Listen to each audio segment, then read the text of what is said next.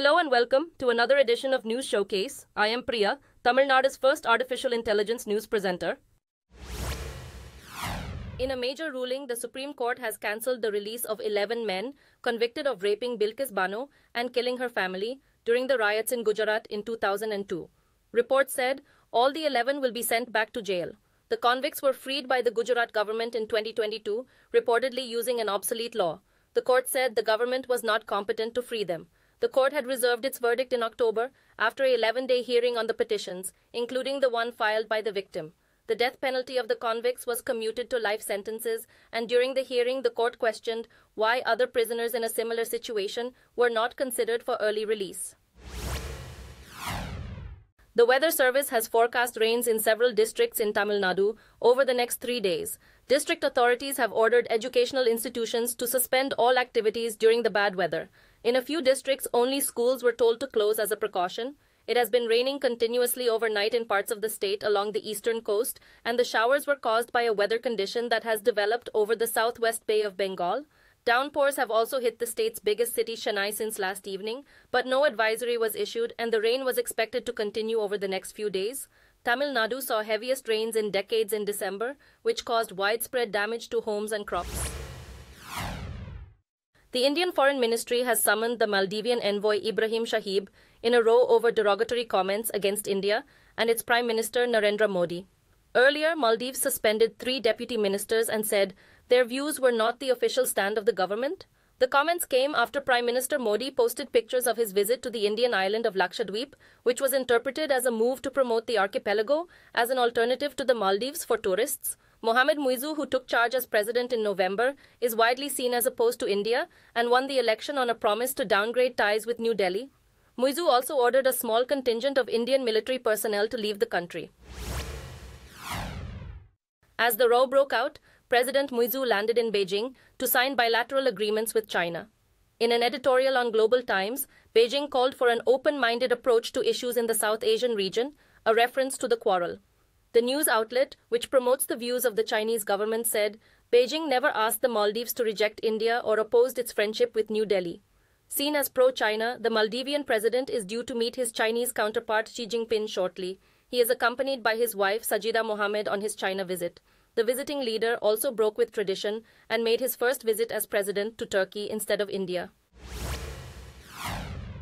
Tour operators in India say there has been an abrupt drop in inquiries to visit Maldives, a popular destination for honeymooners. The Indian Association of Tour Operators said the impact of the row between India and Maldives will become clear in 3 weeks' time. Reports said some online travel companies have suspended bookings for the Maldives. Another popular travel operator said there was no mass cancellation of bookings to the Indian Ocean archipelago, but some internet users suggested that the company drop Maldives from the list of destinations it serves. The Maldives lies 720 kilometers southwest of India, and it has been popular with Indians as well as tourists from Southeast Asian countries. Reports say there has been a dramatic surge in users who searched for Lakshadweep after Prime Minister Modi posted pictures of the island during his visit there last week. According to reports in the media, a day after his visit, Lakshadweep became the 10th most searched word on Google. Data also showed the island attracted the highest interest worldwide in the last 20 years. During his trip, Modi called on adventurers to add Lakshadweep to their must-visit list and posted pictures of himself trying snorkeling and relaxing on the island's white sand beaches.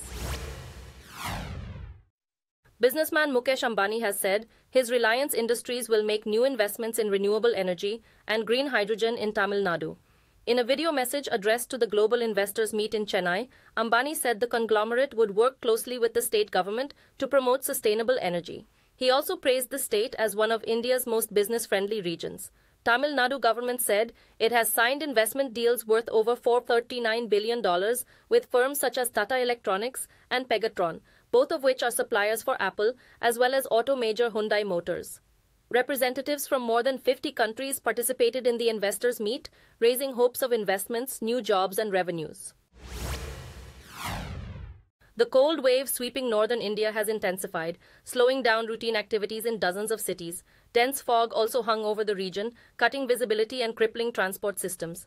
The weather office said temperature was 8 degrees in some locations, and big cities such as Delhi, Amritsar, Kanpur and Jaipur were gripped by freezing conditions. Some of these cities have also been hit by severe air pollution.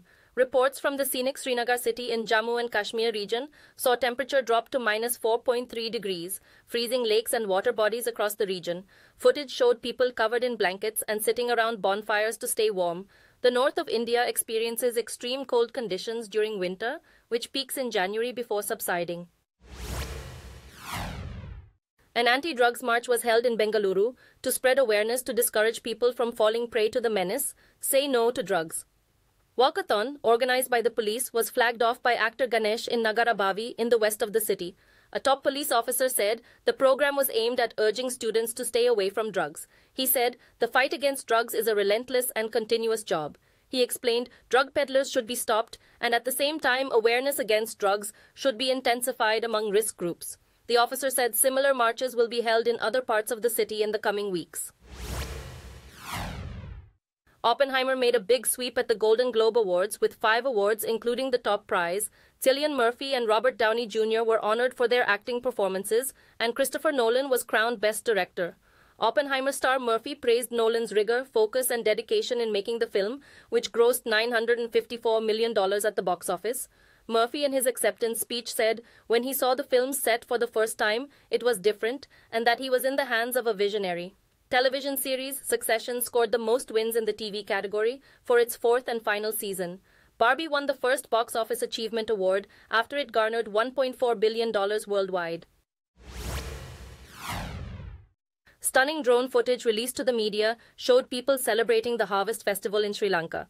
Reports said a rice delicacy, special to the festival, was prepared by 1,800 participants simultaneously on a field in the northeastern city of Trincomalee. Both men and women were dressed in traditional wear in the predominantly ethnic Tamil region. For the first time, the Harvest Festival kicked off with a bull taming event in which 200 bulls and dozens of tamers took part. The event was inaugurated by the governor of the northeastern province, Senthil Tondaman, at the weekend.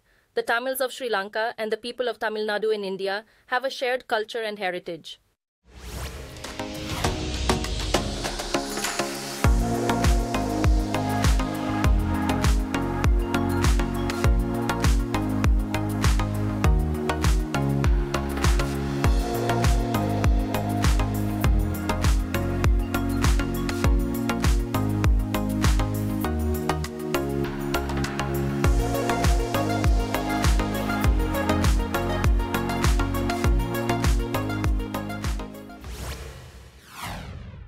As expected, Bangladesh's Prime Minister Sheikh Hasina has won her 4th straight term after Sunday's controversial election.